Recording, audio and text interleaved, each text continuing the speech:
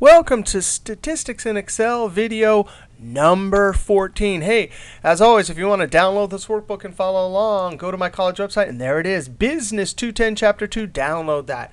Hey, we just, in the last couple of videos, built a frequency distribution and a column chart, but now we want to talk about a relative frequency distribution and a percent frequency. I'm actually going to reduce the size here a little bit, reduce the little size. All right. Actually, we can make this even smaller because I have word wrap there. If you click in that cell and go to the home ribbon, you can see that's word wrap. That'll allow the words in one cell to be on different lines.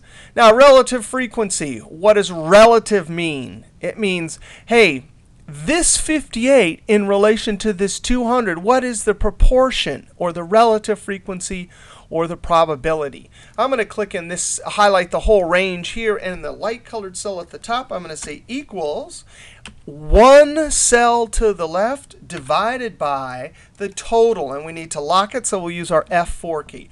Since I've highlighted all of the cells and there's a formula in the top cell, when I hold Control and hit Enter, it will populate the whole range with the formula. If you don't believe it, click in the last cell and hit F2. No way.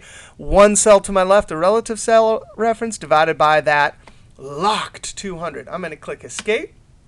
Now, I want to click down here, and I want to check to see if I did it right. I want to add them all up. The keyboard shortcut for AutoSum is Alt equals. And then Enter. There it is, 1.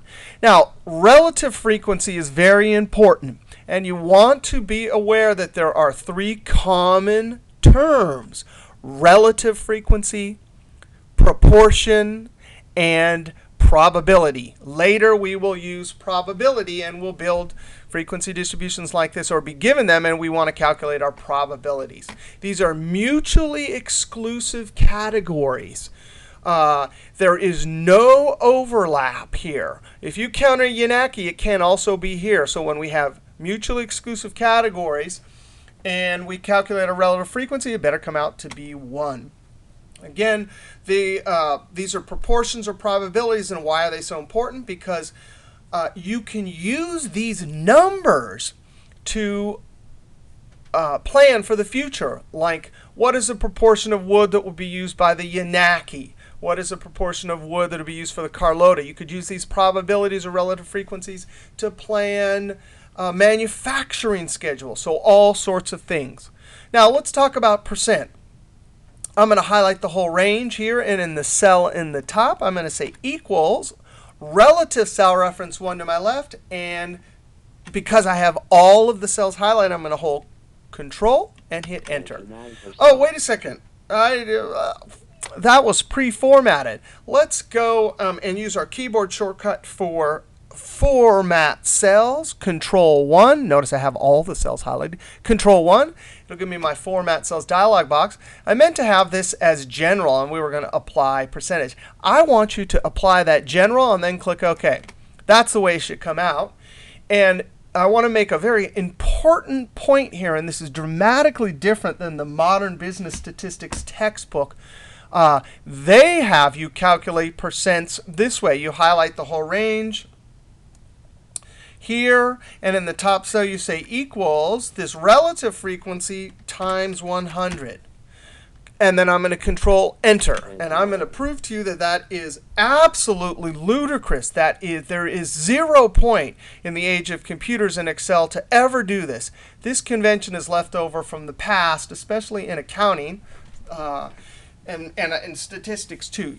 Don't do that. And I'll prove to you in a second why not. But first, let's go ahead and see how we're going to do it. Once you get your relative frequencies in Excel, you just add a format. So I'm going to highlight the this whole range right here. Control 1. And I'm going to go to percent. It's got 2 decimals. I click OK. That is how you want to do it. Now, here's why. When you have these percents, and lots of times later in this statistics series, we're going to be given a percent or a proportion and the total, and we will be required to find out how many, what the frequency was. Here's why you can't do that. if you have your number set as the number 29 here, watch this. I'm going to click in this cell, and this is what you never do. That's why it says no there. Equals 29% times the original 200. What? No way. That's why you don't do it. I have no idea. Our textbook is so awesome. I am clueless why they would teach you how to do that. OK, here's what you want to do. Instead, you want to always use the percent format based on the relative frequency. I'm going to click in this cell, and when you're asked later in this video series to calculate, hey, we know that 29% of 200 boomerangs sold were the Yanakis. Please tell us how many Yanakis were sold. Equals this percent formatted, which is just 0.29, times this 200, enter. And then you get your 58. So that's why you always want to do it this way and not this way. Now, why in the world do we have to do percent frequencies anyway? The reason why is because when we are making calculations, we usually use proportions or probabilities. When we're talking or writing reports or articles, we use percents.